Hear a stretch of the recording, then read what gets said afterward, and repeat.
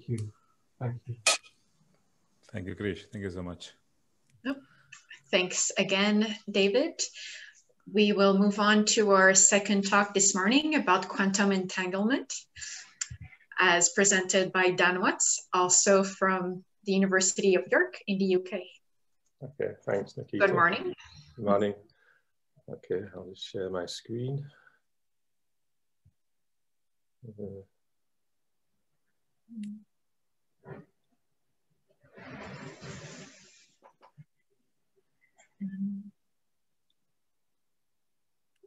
We've lost you.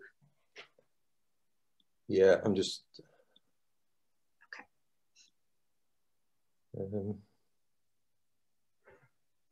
There we go.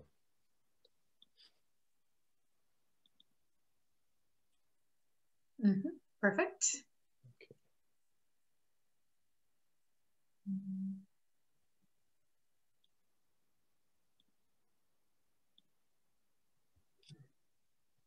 Okay, sorry for that delay there. Perfect. I'll start my video as well. Okay, is that okay now? Brilliant. Okay.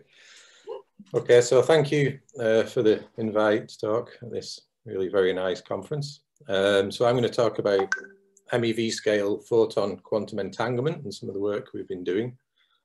So the work I'll present today has been done with colleagues from York listed here.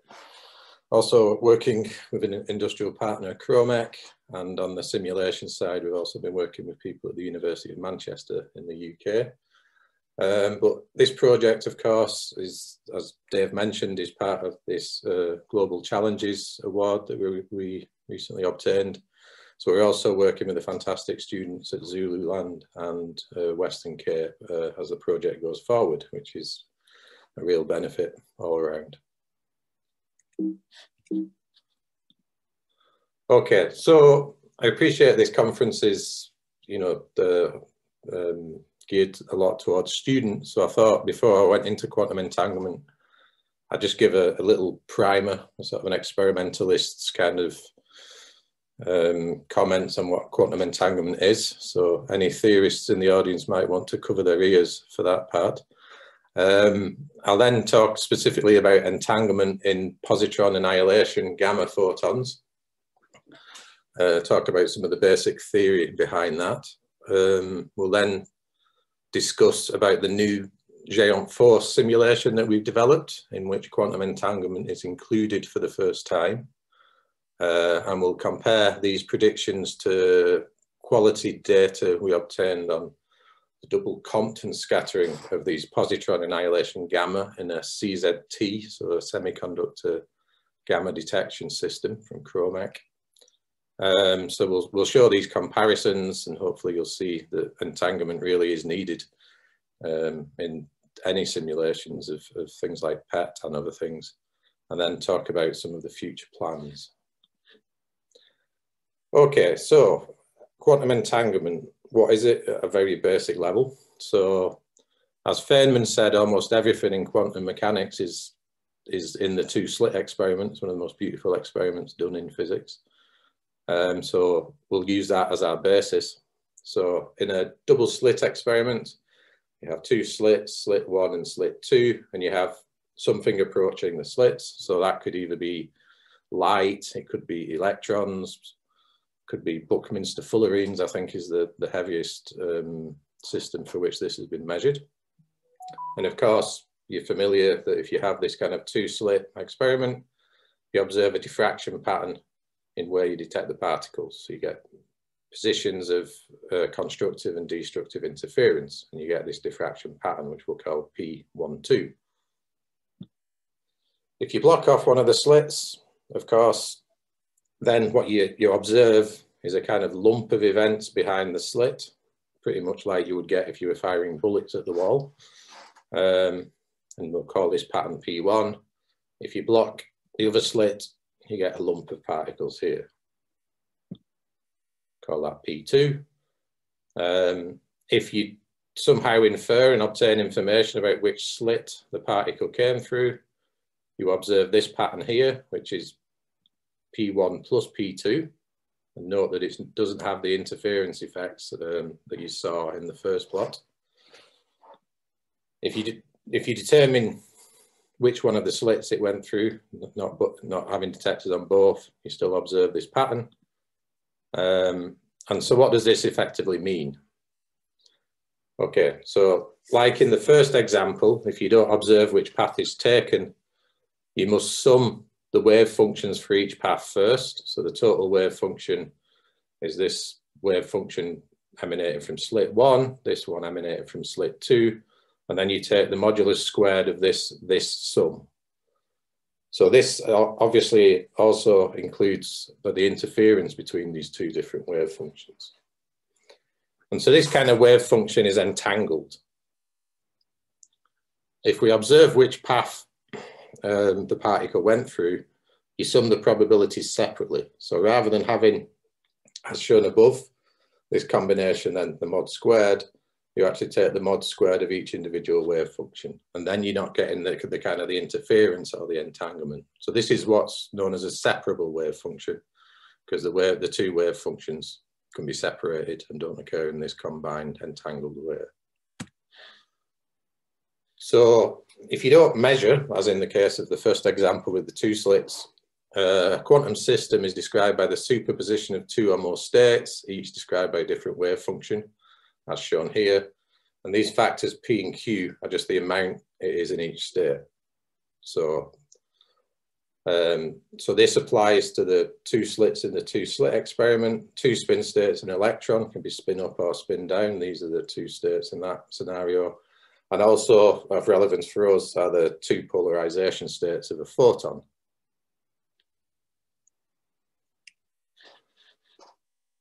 So that's before you make a measurement. If you make a measurement, so assume you've inferred and obtained information about which state the particle is in, then the system is forced into one state or another. So the combined system will collapse into either state 1 with a probability P squared, where P was the factor of how much it is in that state, and it can drop into the other one with a probability of Q squared. So this process is often referred to as collapsing of the wave function. When you make a measurement, the entanglement collapses, and the system is forced into one state or another. Okay, so now we've had a brief introduction of what entanglement is. Let's talk about entanglement in positron annihilation gamma. Okay, so in positron annihilation, of course, you have an electron and a positron, which annihilate to give out two gammas coming out opposite directions back to back. And these are quantum entangled. Okay. So the dominant process is that the annihilation is at rest. So therefore, the initial system of positronium, so in this process, the positrons become thermalized and then become bound into positronium, and then the ground state of this positronium annihilates to two gammas. So this initial system has zero angular momentum. So as shown on this diagram here, the two photons come out with orthogonal polarization to conserve this angular momentum. But also the ground state of positronium is negative parity. So that also creates quite strict restrictions on which states are possible. And so from the annihilation of this ground state, there is only one possible wave function, which comes from the different combinatorics of the direction of the photon and its polarization orientation. So that's the kind of equivalent to the two slits in the experiment. We've got these two possibilities for these combinatorics, and this is expressed by this Bell state, this single entangled Bell state, which comes from this ground state annihilation. So the polarization directions are indicated by the X and Y. The directions are indicated by the minus and plus, and the different combinations occur in an entangled way. So if we have these entangled states for the annihilation gamma, how can we measure them? Okay, so luckily, process of Compton scattering depends on the linear polarization of the gamma. So if you look at this diagram here on the right, if you imagine this photon. So forget about this one here. Imagine this is an individual photon going along and undergoing a Compton scattering. Then the azimuthal distribution of where the Compton photons go is proportional to sine squared phi, where phi is the angle between the polarization vector and the scatter direction. Okay, so you've got a sensitivity to the polarization in this azimuthal distribution. So what was done initially way back in 1947 by Price and Ward and independently by Snyder was to take this entangled wave function, combine it with the Klein-Nishina process, and then you can work out the cross section for double Compton scattering. So that's what's shown on here, where you have the two entangled photons and both of them undergo a Compton scattering process.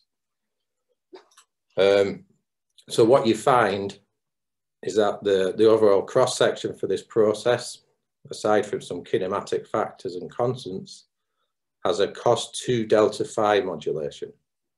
So delta phi, as shown on here, is essentially it's phi 1 minus phi 2. So it's the difference in angle between the Compton scatter planes, the azimuthal difference in angle.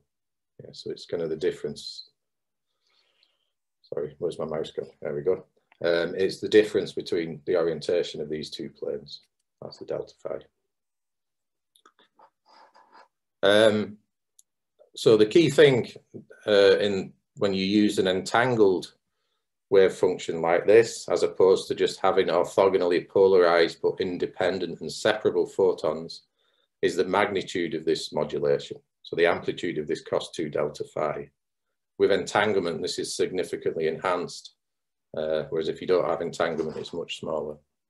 So this was initially highlighted by Bowman and Harinoff in 1957. So these initial papers just did the proper quantum mechanics and just said that was it, whereas Bowman and Harinoff kind of, with all the discussions about EPR tests and other witnesses of entanglement, highlighted how this was essentially an example of the kind of EPR entanglement proposed. So EPR is Einstein, Podolsky and Rosen, and showed how this is effectively a test, a witness of entanglement. Okay, so for people who are interested, this historical review by Duarte is a really good, it's quite an interesting story about how all this developed. So what we've done is to implement this quantum entangled expectation into Géant4. So Géant4, many people will know, of course, is probably the world's leading simulation package for understanding particle interactions in matter. Okay, so we put it into the Géant4 simulation. Obviously, one of the first things to check is that you agree with the analytical theory, and this is what's shown on this slide here. So the x-axis on this plot is delta phi. That's the thing I was talking about before, the azimuthal angle between these planes.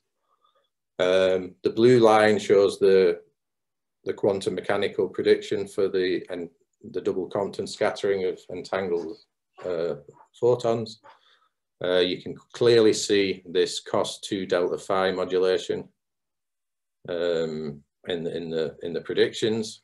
The data points show the results coming from the Géant4 simulation where we've implemented this within it, and you can see you get very good agreement. The red line shows the prediction for non-entangled double Compton scattering of photons. So remember that by that, what we're assuming is that these two photons are entirely independent. So they go off with orthogonal polarization, so there will still be some cos2 delta phi contribution. But aside from that, there's no connection between these. They're not entangled in the way they interact. And then you can see quite clearly that this amplitude is much smaller. So the differences between the red and the blue are the real kind of entanglement witness. Effectively, the entanglement is actually crucial to explain what we observe in nature, as has been shown before and what I'll show with our new CZT system as well. Okay. So before I go on, I'll just talk about, assumptions in the theory that we use. So as I mentioned, we have this single Bell state, which comes from the annihilation in the ground state. You might think, what about other possibilities? So Annihilation in flight is at the few percent level, and we neglect it, as is done in sort of all previous works. You might wonder if the positronium annihilation could occur, you know, other than the ground state, in some kind of short-lived excited state.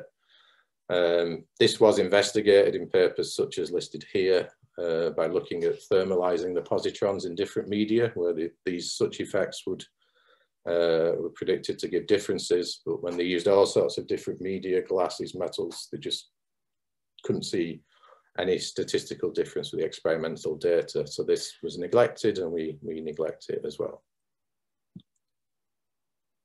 Okay, so we wanted to measure double Compton scattering process with real precision. And for that, we teamed up with Chromec and got access to these CZT detector systems. So CZT is cadmium zinc telluride. It's a high density semiconductor. So each one of these heads shown on the figure here has a single CZT crystal, which is very highly pixelated. So we have about 121 pixels, each of size roughly 1 millimeter and 10 millimeter depth. And we have a double-headed system, so the associated kind of coincidence data acquisition was developed to allow coincidence readout. And the upshot is that we can track Compton scattering with very high acceptance and efficiency. Just to give you a very brief overview. So here's a kind of picture of a single CZT head with the 121 pixels.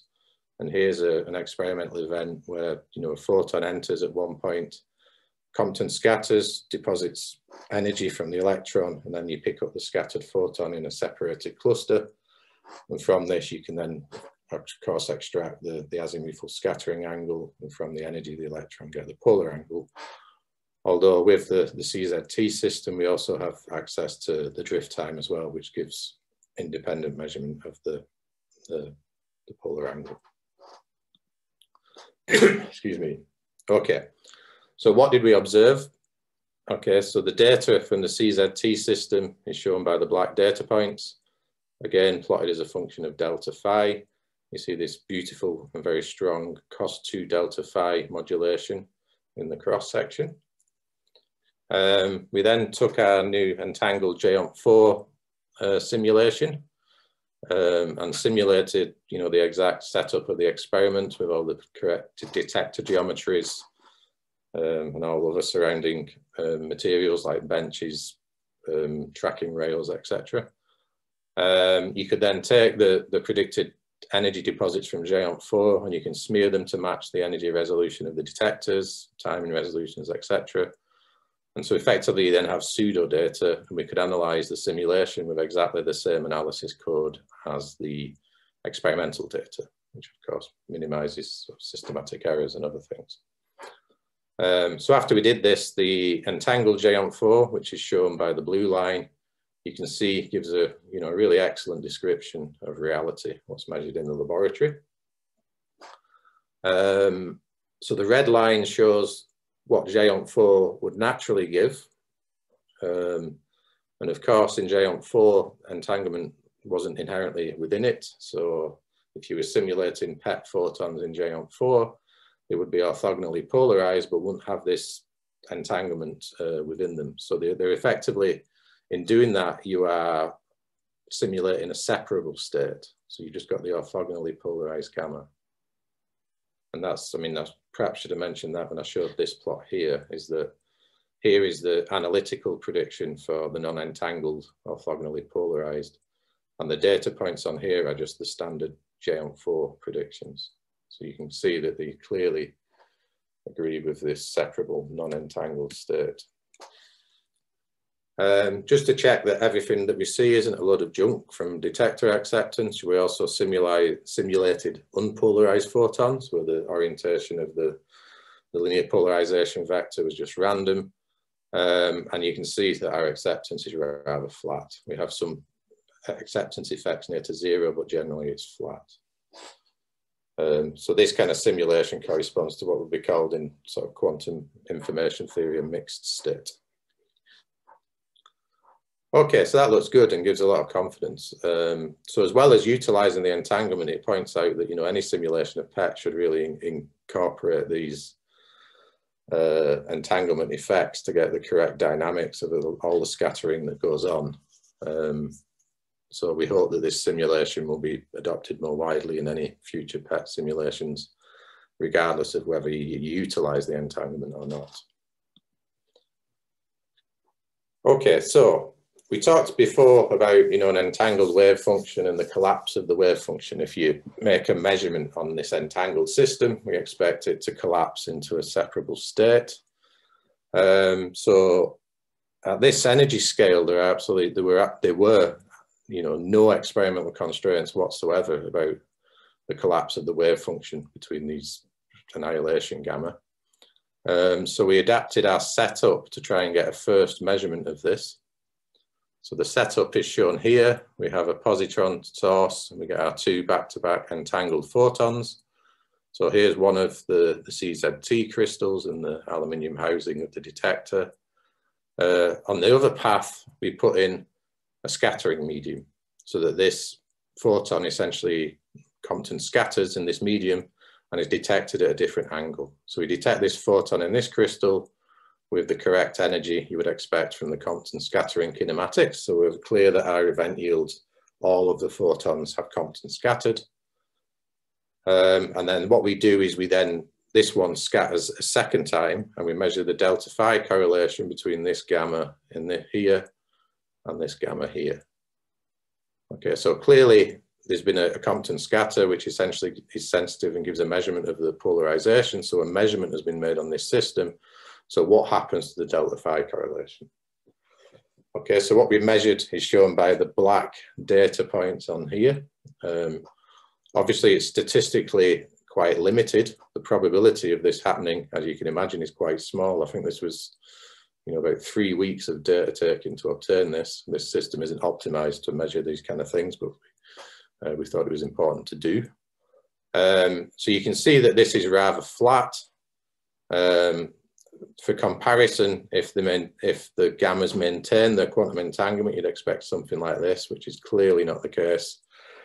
And the blue line shows our Géant 4 prediction of what you would expect, where we simulated this exact setup.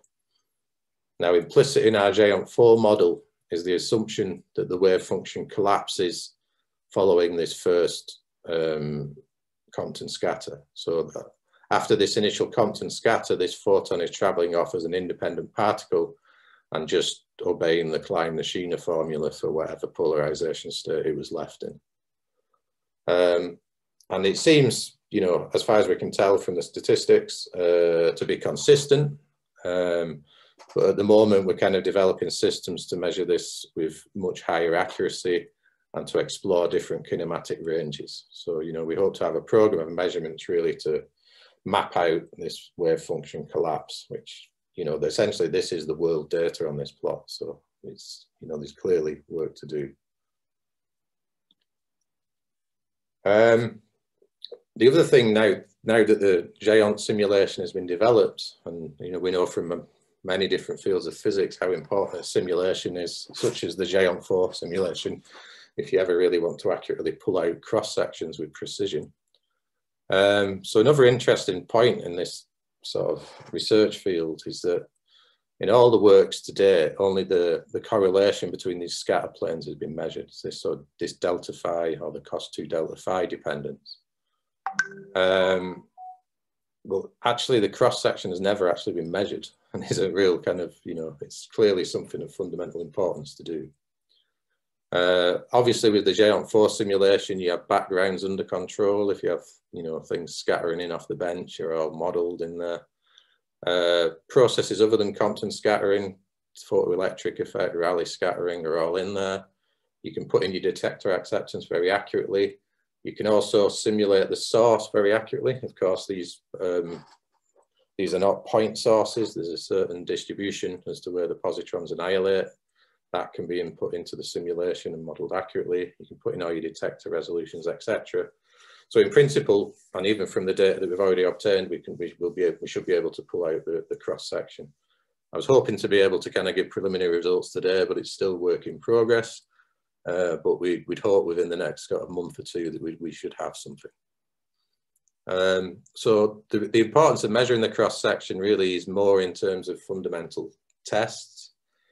So I mean, Ruth will talk about the using this delta phi correlation in PET imaging, some work of an application that's already started. But in terms of going on and, you know, pushing fundamental tests at this MEV scale, this cross-section is important. And just to give one instance of this, in this paper here and many others, it was highlighted how the lack of knowledge, you know, direct experimental determination of the cross-section affects, you know, pulling out information on things like tests of Bell's inequalities from positron annihilation gamma. Okay, Bell's inequalities is a lecture in itself, but I'll just try and do it in one slide very quickly. So in quantum mechanics, a given state of a quantum system cannot specify with certainty the results of all possible measurements that can be made on a system. So it's clearly a probabilistic theory. Einstein, Podolsky and Rosen didn't like this kind of throwing dice aspect, and they proposed a hidden variable theory where the physical system actually did have a set of variables which determine with certainty all possible measurements, but these of course had to be hidden variables. Bell's inequality differentiates between these two hypotheses. So if you have two measuring instruments, A and B, and imagine that A and B have knobs, which is set to positions little a or little b respectively, and locality implies that the knob setting has no effect. So the knob setting A has no effect on the measurement B. And so there's a bunch of different kind of combinations of this which go into this Bell's inequality and shows that if you have locality, this must be less than 2. Bowman and Aharonov pointed out that positron annihilation gamma were examples of this and could be tested. So in that scenario, alpha and beta are the output of the two detectors, and A and B would be the angle of the detectors. So that's kind of the setting on the knob. And so what you can do is extract from experiment these appropriate terms. For example, this term is just cos 2a minus b, where A and B are the angles of the detectors. And you can equivalently calculate it in quantum mechanical theory as well. And then you can compare whether this inequality is exceeded. Unfortunately, the original proposal by Bowman and Aharonov is certainly correct if you can, if you had an ideal polarization detector. But of course, in this energy range, we're dealing with Compton scattering, so it's not an ideal polarization analyzer. You don't get, you know, absolute measurement of the polarization. You're just measuring a distribution of Compton scattered photons, which reflects the polarization. So although the measurements do, you know, in principle rule out the hidden variable theories and you know, have application to other fundamental tests, they're based on assumptions. And the assumptions that were there was that it is in principle possible to construct an ideal linear polarization analyzer, and the results obtained in an experiment using ideal analyzers and those from Compton scattering are correctly related by quantum theory. So these are the kind of the assumptions that are needed. And of course, the fundamental tests are quite a purist field. And so really, for this point 2, cross-section measurements are really important, because obviously checking this aspect is crucial, and the fact it's not been determined by experiment is a bit of a lacking for the field. Okay, so that's, you know, that's hopefully this cross-section will be with us in a few months, and we'll see what it shows.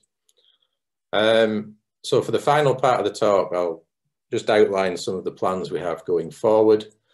So we want to do a series of measurements sort of relating to fundamental tests of quantum mechanics. And obviously there's been a lot of work done with optical photons in this regard. And you might wonder, well, why bother the MeV scale? So I mean, the first point is it breaks new ground. So, you know, we might not expect to see any differences, but, you know, null results are still important, and many experiments in physics have given unexpected results with big consequences. So we can do it, and I think it's important that we should do it. And measurements of, fundamental aspects of quantum mechanics are, in some respects easier at the higher energy. We have the disadvantages I talked about before, but if you're detecting these photons, it's virtually noise-free. The energy deposits are well above thermal noise in a detector. And as you've seen, there's a very clear entanglement witness that we can measure in the delta phi, and we're going to complement that with a cross-section as well. And also at the MeV scale, I mean, we can't, beforehand to prove that there's some direct synergy, and if you're measured in the optical regime, we don't need to measure in the MeV regime. So one clear difference, of course, is that the wavelengths are 6 orders of magnitude smaller. So here we're at MeV scale, opticals at the EV scale, so you've got, this factor of 1,000,000. So for a given distance in the lab, you've had 1,000,000 times more cycles of the wave function than you would have for the equivalent of optical systems. And also the higher energy has other effects. Clearly, as you go up higher in energy, you can have a stronger interaction with the vacuum. So the self-energy of the photon in the vacuum is different because of the energy. And, it's sort of postulated that the photon actually has a magnetic moment due to these self-energy interactions, which is absolutely negligible at the optical scale. If you're looking at the photons in a gravitational field, the gravitational redshift, of course, is proportional to Eg h over c squared. So the actual absolute shift in the energy of the photons as they travel up a gravitational field is 1,000,000 times larger than the optical regime. And okay, I mean, obviously quantum mechanics and gravitation are not, and general relativity are not really combined in an effective theory, but in the coupling of a photon to a hypothetical graviton is 10 to the 12 times larger because it's proportional to 1 over the wavelength squared. So, I mean, obviously we're not talking about scattering off gravitons, that would be ridiculous, but it gives, a sense that things might be different. So we want to do distance tests of entanglement. So the record in the optical regime is 1,200 kilometers at optical wavelengths, which corresponds to 10 to the 12 wavelengths over which it's measured. This was done by sending entangled photons from a satellite down to ground stations, which were separated by this distance.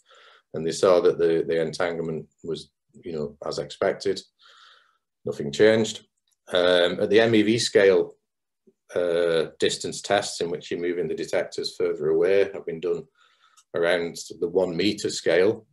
So the data is sparse. I think there's only 2 measurements, which are in some senses, well, they are contradictory. Some of them give slightly different results, but the latter result was seen to be the better experiment. And in these experiments, the entanglement witness they measured was just this delta phi correlation. So the magnitude of this cos2 delta phi distribution obtained at a very fixed kinematic. So both the photons scattered kind of close to 90 degrees. And they just measured, essentially the height of this the height of the cos2 delta phi modulation. They didn't actually measure the distribution itself. So with these new systems such as CZT, we can do benchmark measurements out to tens of meters. So we can really exceed the current record in terms of wavelengths, even from this, by kind of orders of magnitude. We can measure for a wide range of scatter angles simultaneously. We're not just measuring perpendicular scattering, we can check across all of the different theta ranges that things look consistent. So we'll not only measure the correlation, we'll also measure the cross-section. And, clearly the advances in JOMP4 are key for this. If you want, measurements with small systematic errors, your acceptance and backgrounds need to be under control. And now we're in a position that can be done. And we will also obtain the first measurement vertically. Essentially, the entanglement between positron annihilation gammas has only ever been measured horizontally. We'll carry out some first tests when the photons are traveling in a gravitational field. There's a lot of interest in the constancy of entanglement. Sorry, I'm not speaking well. Constancy of entanglement in accelerating frames. So in many works, it's been suggested that gravity and motion could have observable effects on quantum entanglement. For example, here's a reference here. Because of the importance of this, this is, you know, a very important measurement in the optical regime. So there's only obtained in 2017, was measurements of the entangled optical photons, entangled in their linear polarization states. And they put the detectors on a centrifuge and accelerated from 30 milli-G up to 30G and observed constancy. So we plan to do similar measurements at the MeV scale to ensure that also MeV scale entanglement is independent of constant acceleration. Okay, and we're also exploring possibilities to measure entanglement in laser accelerated positron systems as well. So on this final slide, I'll just list some of the other possibilities that we're looking at, which might be of interest to people, and we're certainly, you know, very interested to discuss with potential collaborators. So a major source of entangled photons in the optical regime are cascade transitions in atoms. So for example here, and this is one of the most commonly used transitions, you have a J equals 0 state going via a J equals 1 state back to a J equals 0 state. And then what happens is that the gammas that are emitted are entangled in terms of the two possible orientations of this magnetic substate. So you can have MJ equals +1 or -1, and the photons are entangled with these two possibilities. And what we're starting to look at is nuclear transitions. I mean, if you have similar transitions in a nucleus, or even, you know, transitions with different spin configurations, what is the role of entanglement, and can we measure it, and can we use it? As well, we want to try and push the energy frontier. So the maximum energy at which photon entanglement is measured is the 0.5111 MeV energy of positron annihilation gamma. We've started to look at whether we can learn about entanglement from the decay of the pi0 meson. So this decays to 2 gammas. It's also a spin 0 state, so these should be entangled. The pi0 is a lifetime, you know, 10 to the minus 16 seconds. Its lifetime is much shorter than the positronium, which is the order of nanoseconds. So these decay photons will have 70 MeV in the rest frame.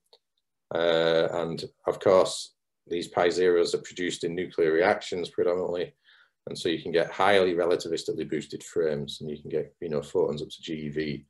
And we're very interested to test the constancy of entanglement with going into a relativistically boosted frame, which has not been measured for photon entanglement. Of course, measuring the polarization is very challenging at these higher energies. The probability of Compton scattering of these photons is essentially zilch. So you need to, you know, think of different ways of doing it. And one of the things that we're kind of looking at is to actually infer the polarization from nuclear reactions. So particularly reactions of this kind of type, where you have a photon hitting a nucleus and you have the coherent production of a pi0 meson. This has, you know, tremendously large cross sections for a photon. You know, we have the sort of cross sections you normally get in hadronic reactions. And also, interestingly, has 100% analyzing power. So, you know, it's in principle, we can get much better information on the polarization state of the gamma than is accessible in Compton scattering. And of course, this reaction is easier to detect. It's a charged particle in the final state. It doesn't have quite the high analyzing power, but might be, you know, the first step on this route. Okay, so to summarize, we've included quantum entanglement into GEONT4. We've benchmarked it with a CZT system, and we see, you know, that clearly this is necessary to accurately simulate the scatter plane correlations in Compton scattering. Ruth will talk about our first application of this in PET imaging in a talk later today. So our next steps, we really want to get more detailed measurements of wave function collapse at the MeV scale. You know, this is totally new stuff. We want to measure this cross section, and then we're going to move on to fundamental tests and further applications. Okay, so thank you very much. Thank you, Dan. You had a few comments and questions in the chat. Vivek had a few comments. If you would like to talk directly to Dan. Yeah, Vivek? actually, I saw Nico's comment. I mean, if there are students who want to ask questions, I mean, maybe perhaps they should get priority. But if there's none, I'm very happy to ask the question. Maybe you can get started while the students wake up. Okay. Okay, so I have a couple of questions.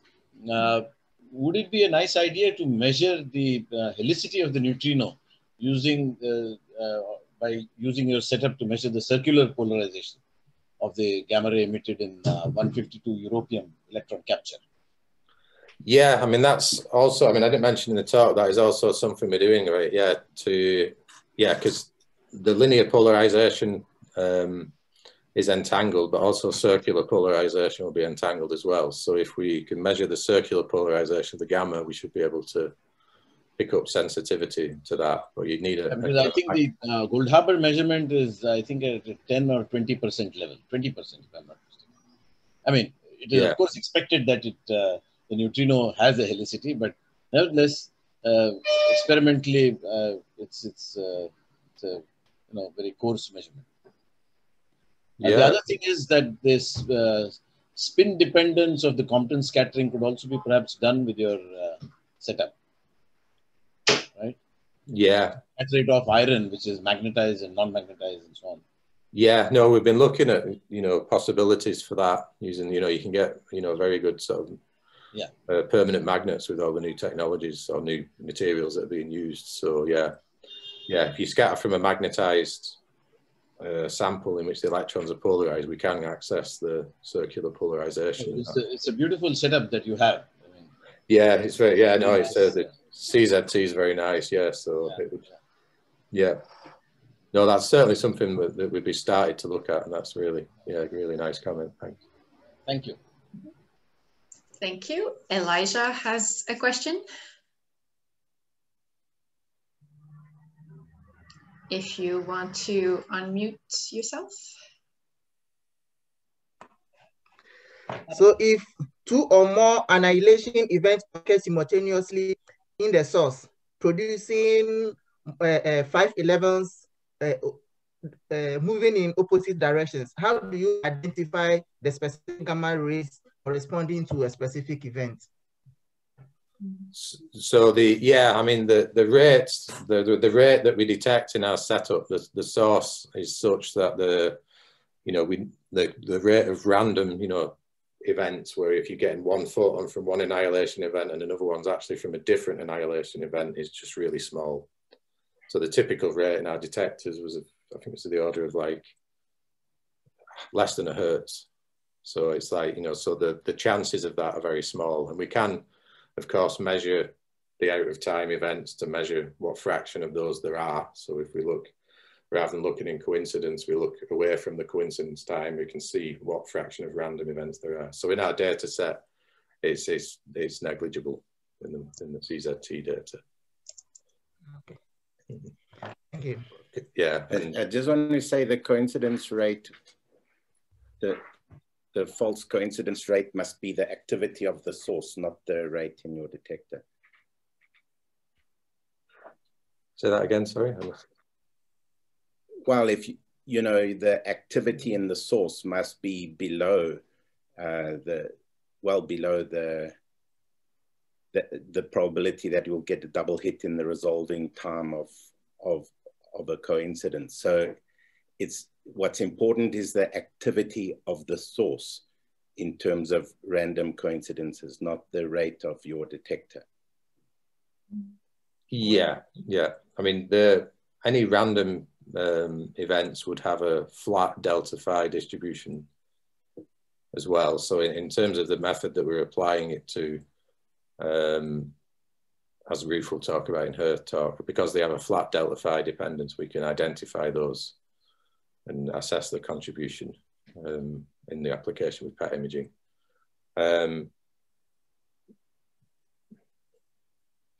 Yeah, and if there was a very strong role for these things in our measurement, we wouldn't, you'd see the delta phi totally flattened out, but okay, yeah.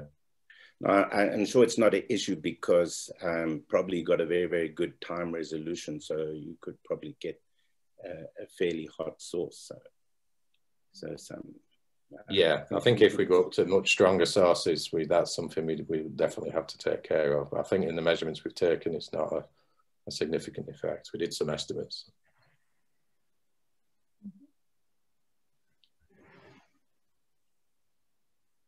Okay. If everybody is happy, we will thank Dan again for a presentation. And we will move on to our third presentation this morning from Simon Connell from the University of Johannesburg. We will hear about more applications of positron emission tomography.